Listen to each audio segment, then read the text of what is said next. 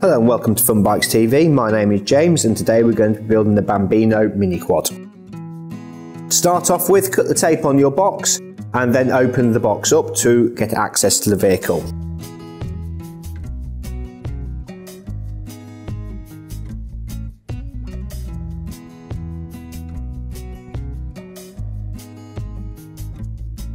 As well as your vehicle in the box, you will also find at the rear of the vehicle your charger and nut and bolt kit.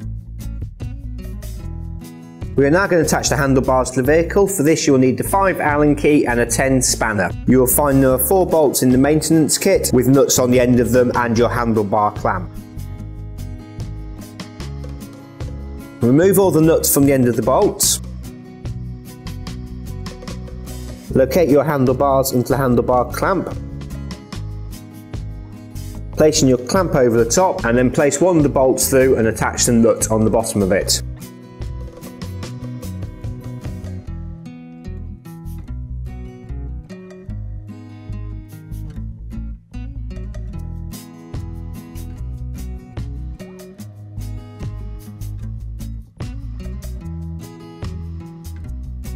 Repeat the process on all 4 bolts.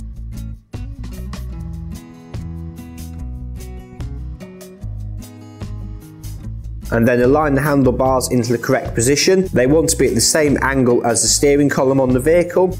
Once you are happy with the angle, fully tighten all 4 bolts using the 5 Allen key and 10 spanner. Once they are tight, apply a small quantity of stud lock to the end of all the threads.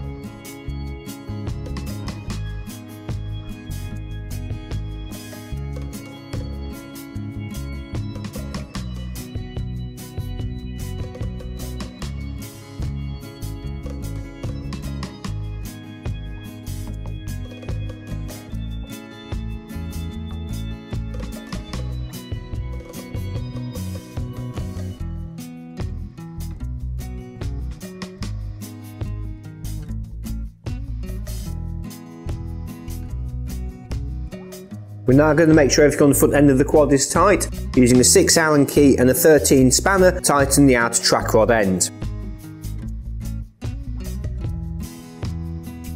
Then using a 13 and 17 spanner or socket combination, make sure the front stub axle is tight. Using a 13 and 14 spanner, move on to the steering bar. Repeat the process on the opposite side of the quad. We're now going to tighten the inner track rod end using a 6 Allen key and 13 spanner.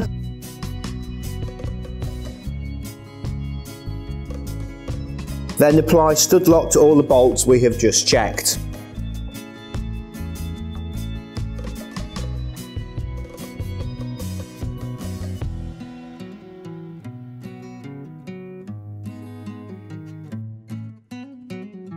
We're now going to tighten the bolt on the bottom of the steering column using a 17 socket and applying a small quantity of stud lock to the end of the threads. Using a 19 socket, make sure the front wheels are tight. Applying a small quantity of stud lock to the end of the threads. Using a 6 Allen key, make sure the rear wheel is tight.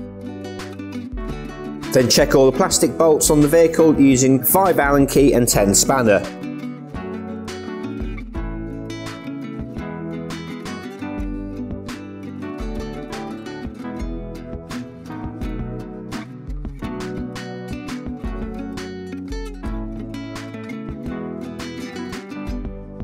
Repeat the process on the opposite side of the quad. Using the 5 Allen key, make sure the rear brake caliper is tight.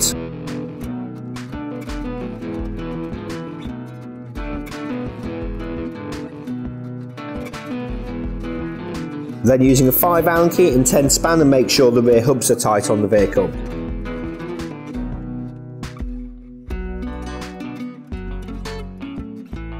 Tighten all 3 disc bolts using a 5 Allen key.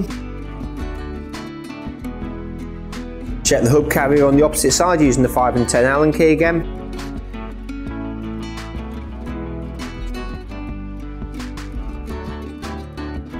Make sure the bolts underneath the back of the seat are tight using a 5 Allen key.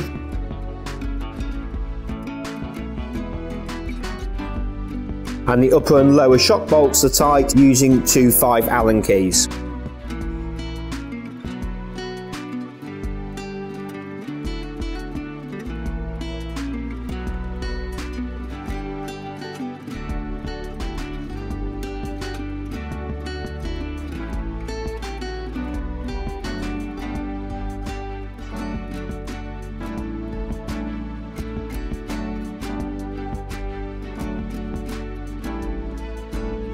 Make sure all 4 engine mount bolts are tight using a 5 Allen key.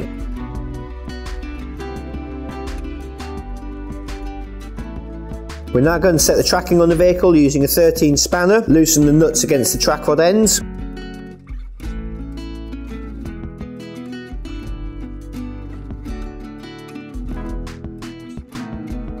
Make sure the steering is straight on the quad.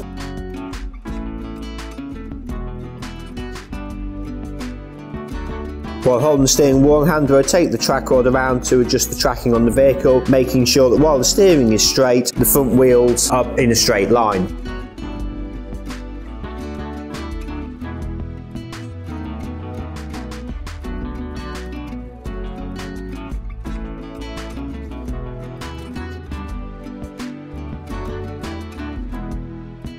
Once you're happy with this, double check the steering is still straight, and then holding the inner part of the track rod, wind the nuts back against the track rod ends and tighten with a 13 spanner.